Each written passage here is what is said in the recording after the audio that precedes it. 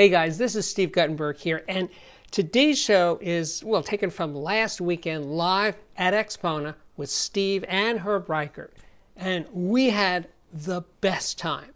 But here's the thing, I want you to stick around to the end of today's show because there is a big surprise, big for everybody, including me and Herb. So anyway, I hope you enjoy this, the goings-on, as much as we did. Let's get to it. You ready? I'm ready. I'm ready. Ladies and gentlemen, and I'm actually pleasantly surprised to see all the ladies in the audience. I know they both have groupies. So, you know, Herb Reichert, Steve Guttenberg, I have no idea what they're going to do, and neither do we, really. No, you do. I kind of do. That's what these are. We're ready? So I got to start with this question. Are you guys audiophiles? And if you are, clap. I want to know. There you go. My people. You're right. We're here. You're right. And you're an audiophile, right?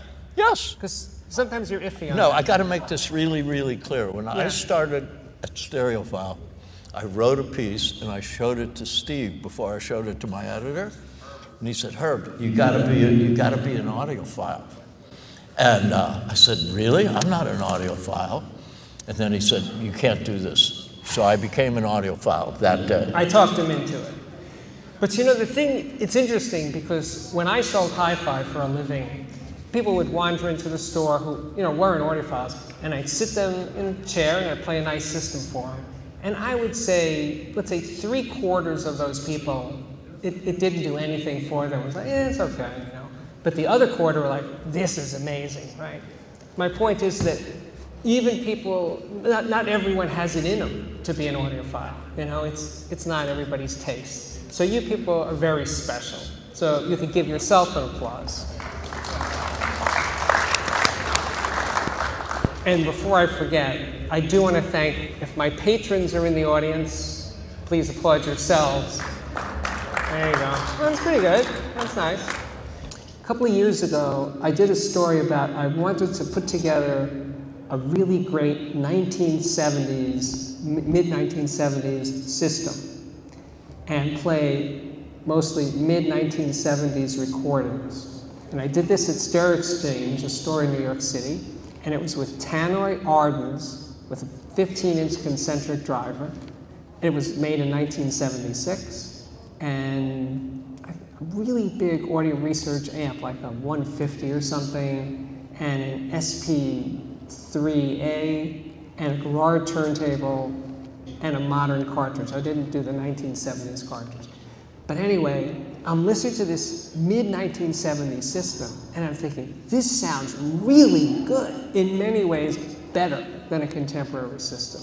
So this, well, now would be 48-year-old system. It's like, yeah, they knew how to make really great sounding audio in 1976. In many ways, better than most contemporary audio, because the thing about that system was that it had this giant 15-inch concentric driver, but it had soul. I like to use this word soul, and I listen to really good contemporary stuff, and it has less. It's more analytical, you know, good contemporary audio is more transparent, it images better, the bass is tighter, it's faster, it's clearer, it's all of those things. But in terms of hearing music, do those things really matter? I think it depends on the person who's doing the listening, and it depends on the kind of music you're listening to. But for many, it might not be better. Now the thing is, I find it kind of tricky to talk about buying vintage audio because it's like buying a 50-year-old car. You know, it's probably not going to be in the best shape. So it's not an easy road to go down. Depends on the condition, obviously, and the person who's selling it to you and all. There's a lot of qualifiers to it. But where possible, what I'm saying here is, to you, as consumers of high-end audio or audio, maybe chasing ever greater transparency and clarity and all the stuff that modern things do, maybe that's not the answer, you know? I mean, the Pure Audio Project Duet 15 that I use as a reference, it's not the fastest, it's not the clearest, it's not the most transparent speaker.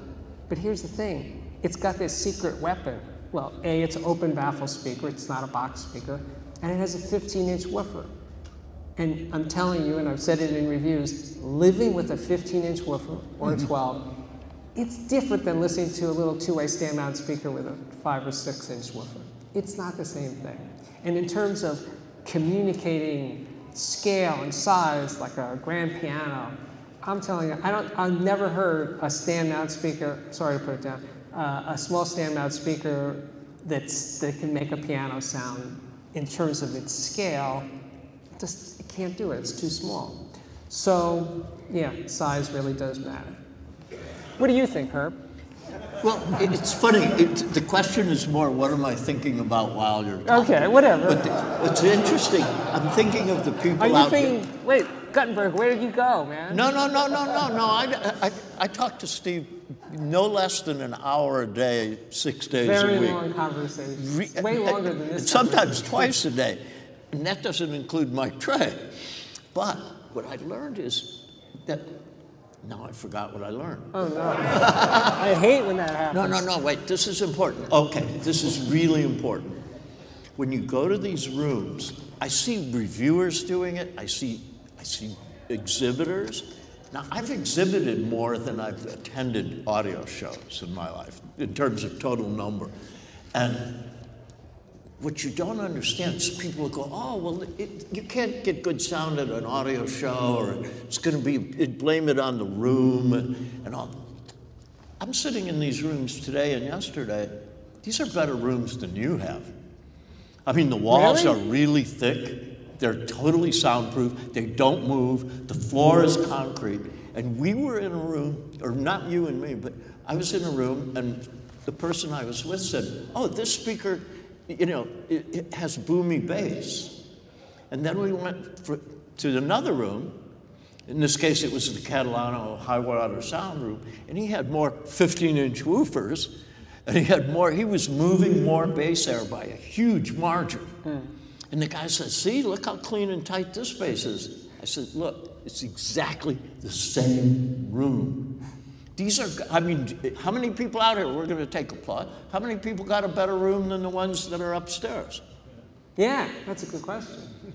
See, nobody's applauding. Wait. Maybe 2 or 3. I mean, these are good, solid rooms that are just like real people have. Wait a minute. I object. So,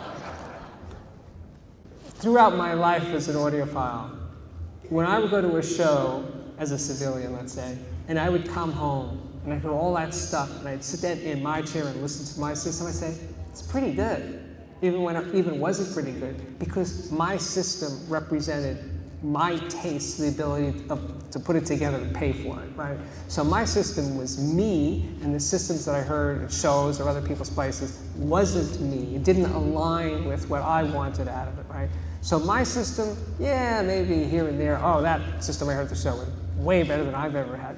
Sure, that happens, but I'm saying in mass, in total, my system is usually better than what I heard. So yeah, what about you guys? No, wait, I want to vouch for that. and the price is very low. I'll come home from this show, like many of you. The first thing I'm going to do is put my stereo on. There you go. And relax. Right, I just threw my suitcase I'm down. testing if you're really an audiophile. Are you going to play some of the same music you heard here over your system? Of course. Okay, so absolutely. you are an audiophile. No. Okay. No, absolutely. But I'm curious if you guys clap if you think when you get home your stuff it's really pretty good. Is that true? It should sound See? good. Yeah. Yes, absolutely. All right. And that's the big point, really. Right. The hardest thing to do, and I mean this as an artist, not as an audio reviewer, is to be yourself and to trust your own judgment. I mean, it sounds easy. You know, you can put it up on a mem or do anything you want. To actually do it, to be, like I'm old. I'm genuine old. I'm actually what they call close to the end old. And you know what? I like the person I turned out to be. And holy, that's like really, no, that's a really hard thing to do, man. It's the thing I'm the most pleased about. It's just, what else do you got? You're gonna get old. You might as well turn out to be the person you wanted to be. Anyhow, blah, blah, blah. I just want to tease you with this. It's something that I've been working on for a little while now. And the idea that when you are listening to a great sounding recording, in your opinion, and let's say it's a studio recording, you are listening back through time to when those people made that music and they were in a studio together and they were listening to each other and they were in the act of really creating something magical that, let's say if it was 50 years ago, 50 years later, you're at home listening to that and you were hearing through time back to that session. Now there's a lot of qualifiers in that idea, but it's sort of like a mind trip that you let yourself go with that illusion. It's true to a greater or lesser extent, but to some of that DNA is in the recording. So it's not just the sound of Sgt. Pepper's Lonely Hearts Club Band. It's that you're listening to the Beatles making it, here's the thing, in real time to them, right?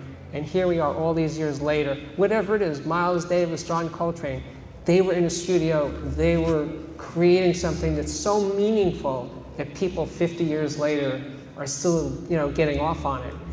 And I used to be a movie theater projectionist.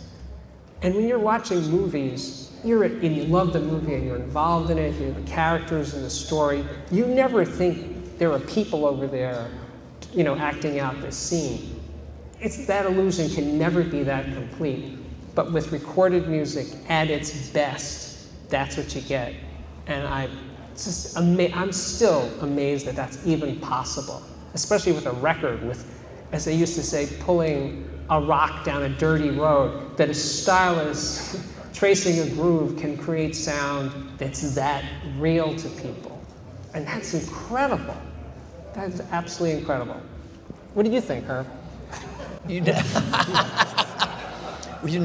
It's funny. I'm listening to a lot of old recordings, like acoustic recordings, not with an acoustic player, of course, but I'm listening to 78s, but even more.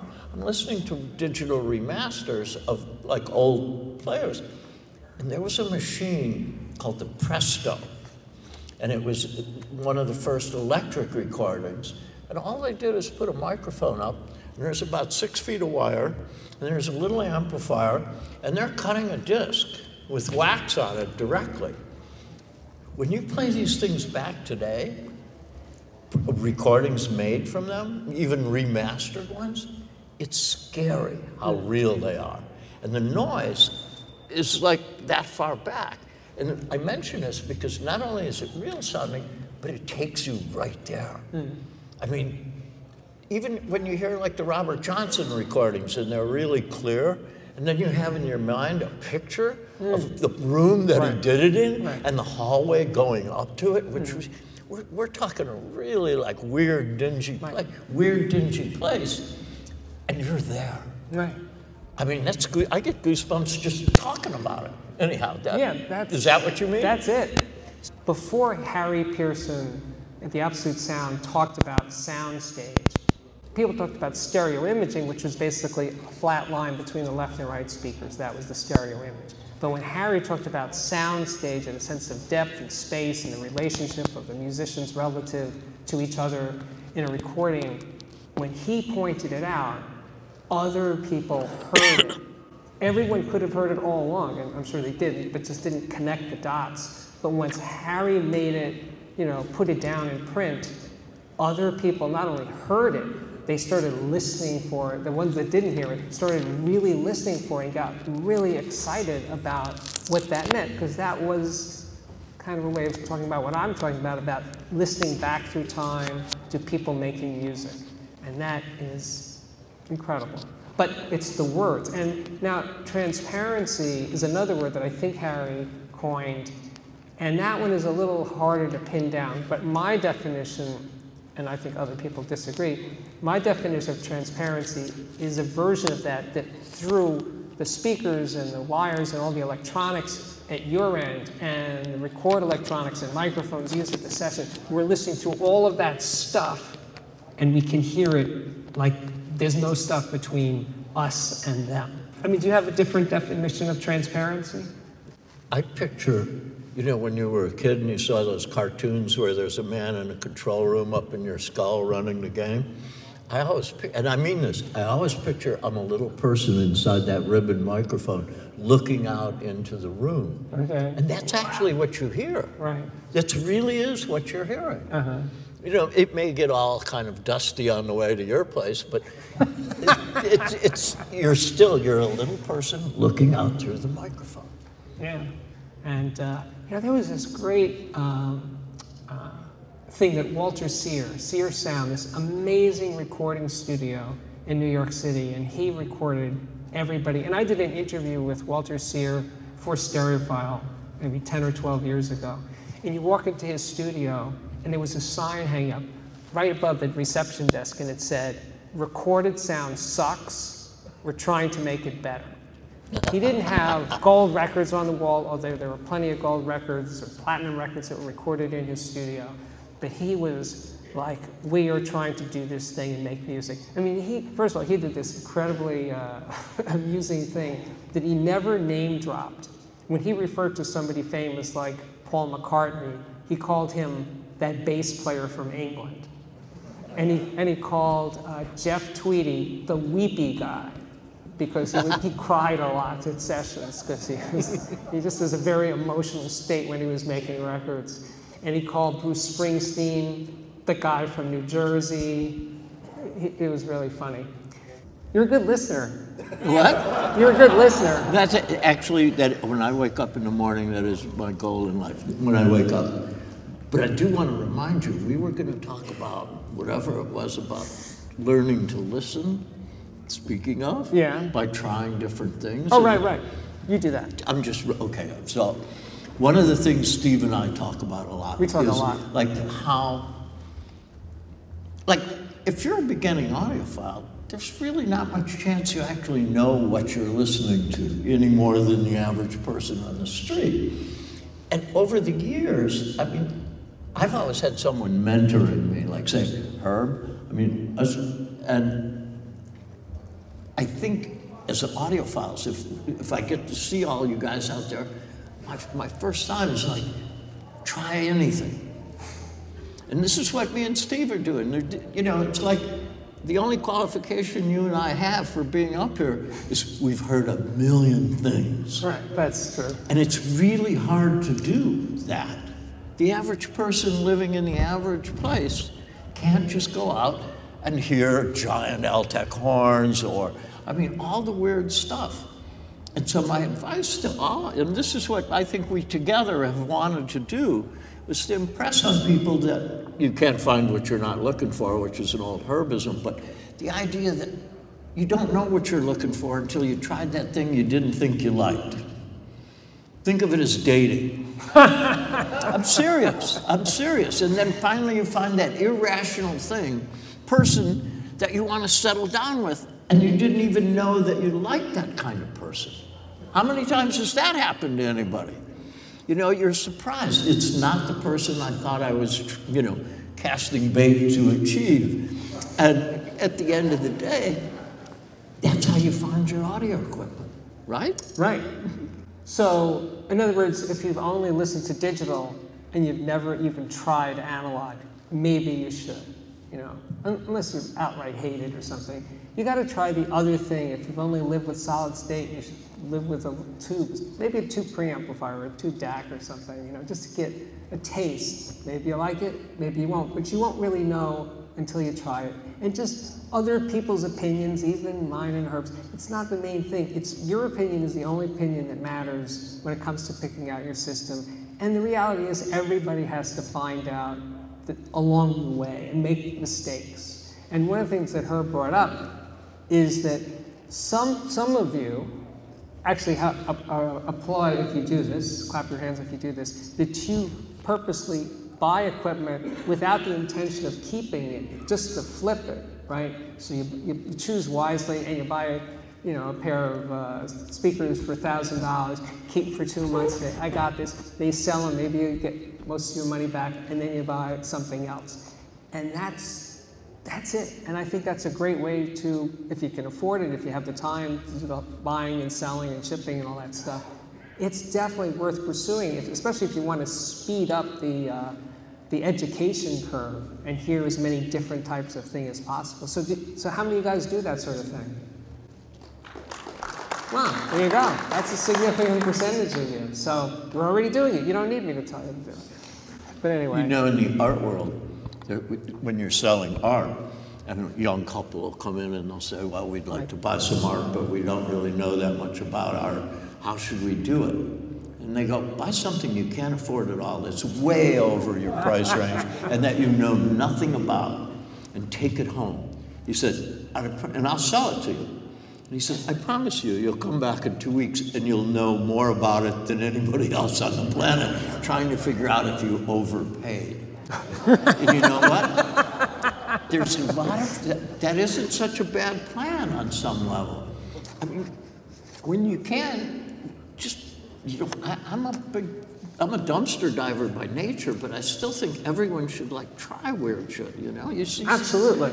It's a secret of life. Yeah, experiment and as you much learn, as possible. okay, so you get it home and you bring home this tuner, for example, or this speaker, and you don't like it. You had to figure out why you don't like it. Before you can sell it, you've just bought this thing. Do I like it? I mean, of course you're asking yourself that. I mean, that's my thing with subwoofers. If I get a subwoofer, now I'm closing my eyes and I'm trying to dream, but I'm still looking for where the subwoofer is. My left brain wants to come in and point at it.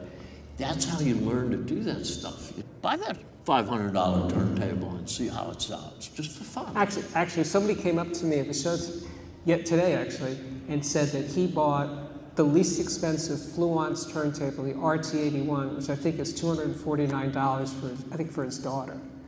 And he was amazed, and I'm continuously amazed how good that turntable is for $249.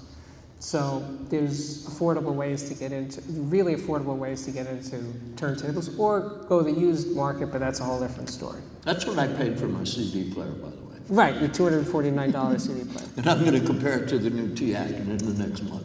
Here's a rhetorical question. Is it cheating to use really good quality recordings? This is kind of goading you. Is it cheating to use really good quality recordings to evaluate a hi-fi as opposed to average, or depending on your taste and genre, crappy recordings? No. What do you think? No. No? That's only 3 people that said no. That's right.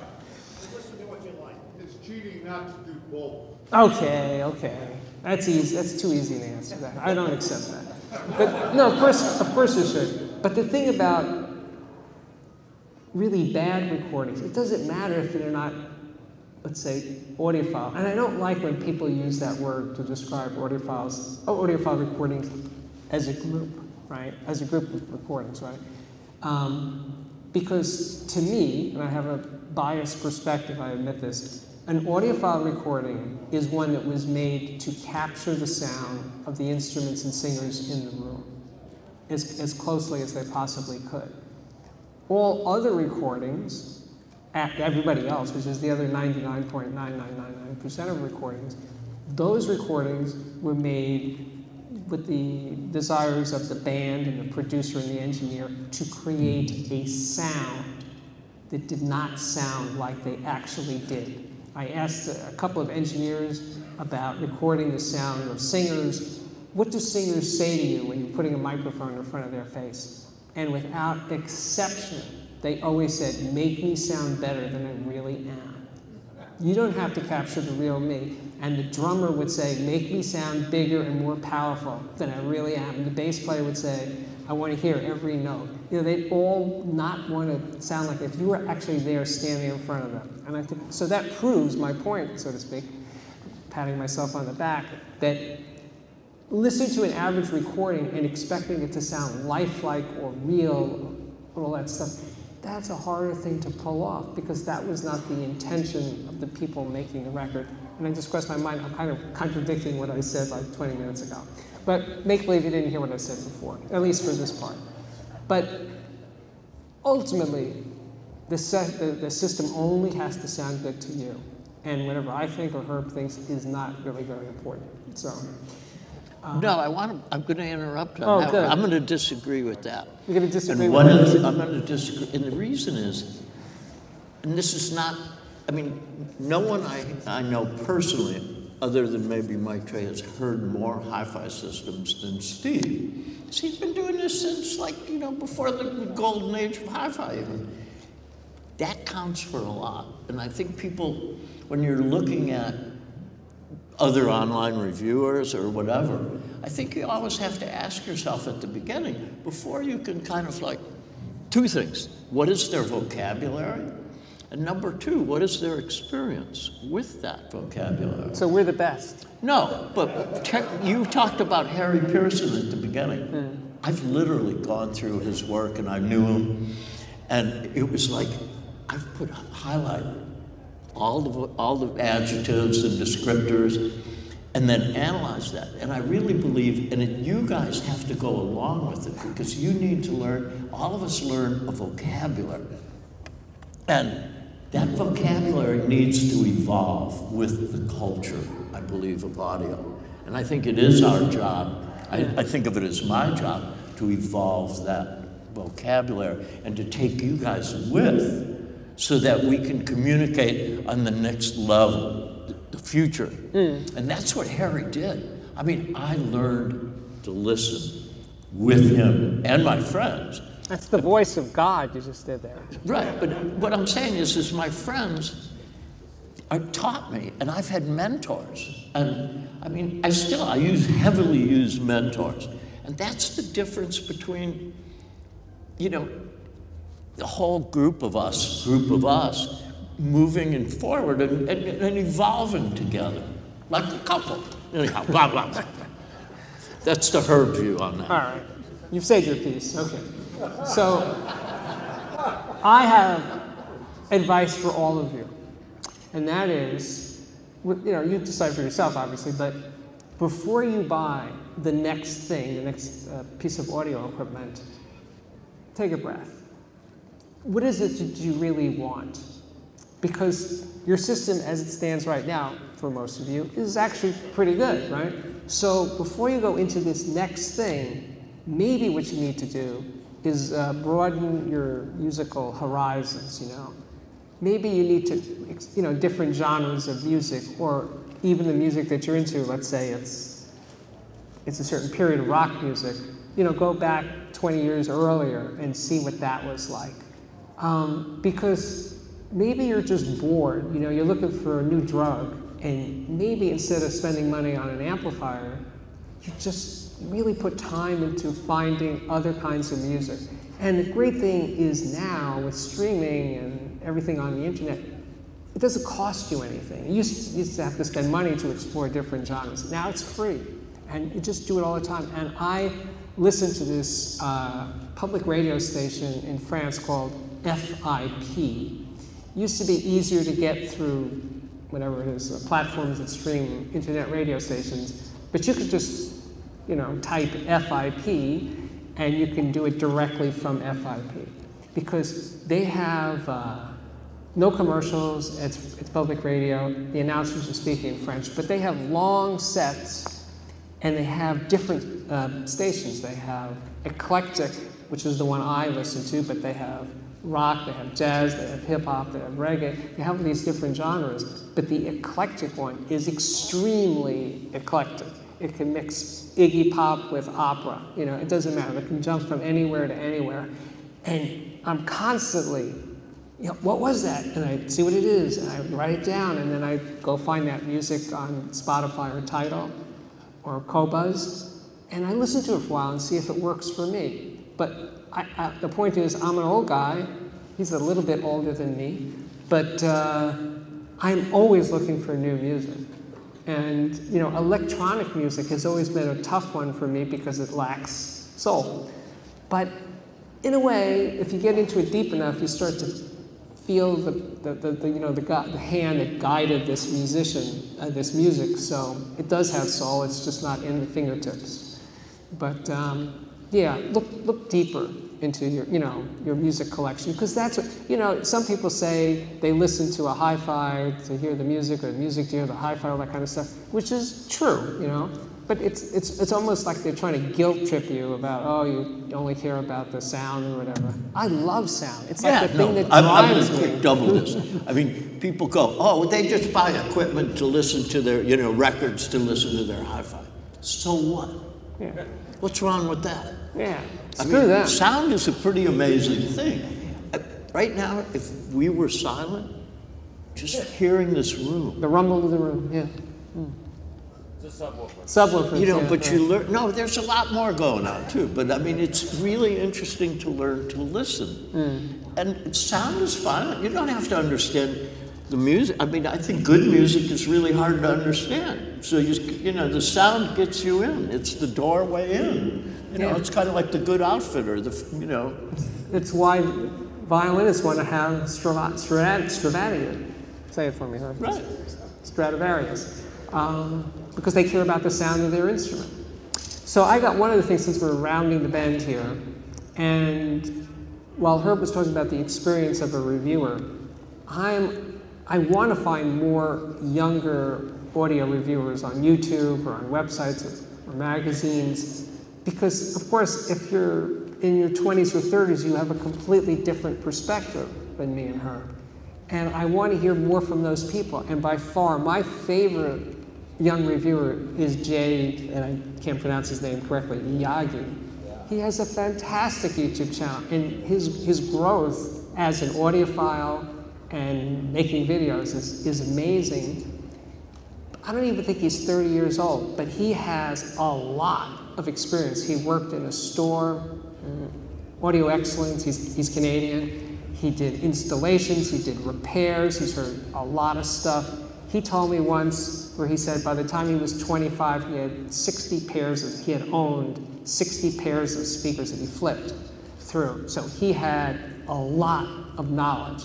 He was like me, although when I was 25, I didn't have 60 pairs of speakers at that point. But he's the best one. But if you guys have any suggestions out there as to other really good, however we want to do it. Actually, for audio reviewers, if you're under 50, you're definitely young. So 20s, that's really pushing it. But if they're out there, I want to find them. That's one of my goals. So you can email me those people and tell me about them at audiophiliac@mail.com. The thing about audiophiliac@mail.com, it gets a lot of emails, and I don't necessarily see them all, because there's too many when I'm actually looking for something. But anyway, give it a shot. I really want to know. I'm not kidding around. I want to find this next generation of reviewers. Right? What? Okay. He told me the time. By the way, I have an answer to how do we get more young audiophiles interested.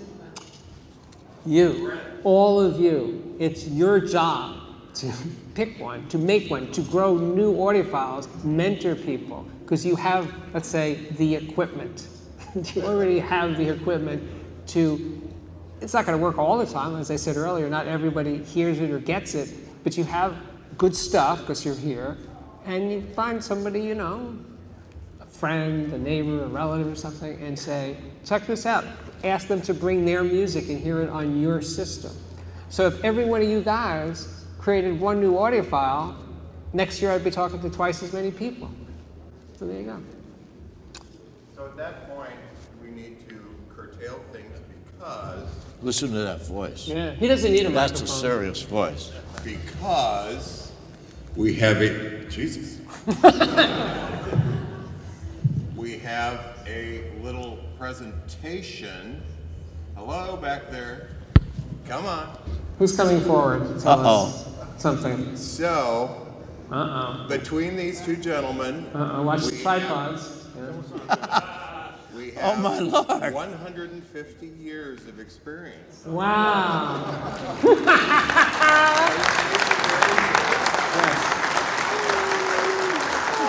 Happy birthday. We are together 150 years old. So wait, there's more. Live music is the important thing. Oh. So sing. Sing. No. Happy birthday to you.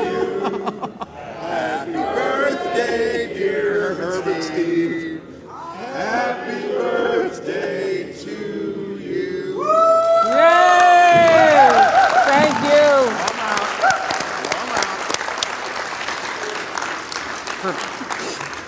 Yay. Thank you, guys. Thank you. Put that in the 400 pieces. You'll notice we didn't do the Right, we're going to how cut it into old are 400 you part. pieces. Oh, I don't care. We got to take a picture before we mess it up. It's- Though. I'm not going to mess it up. Well, we don't have a knife. We're just going to No idea what we're doing do now. this. Anyway, that's the end Thank of you, the everybody. presentation section of the Thank you, guys. Yes. Thank you, thank you, thank you. If you want to talk, we can talk out there after, or we can talk here. Thank you. But we need to take a picture.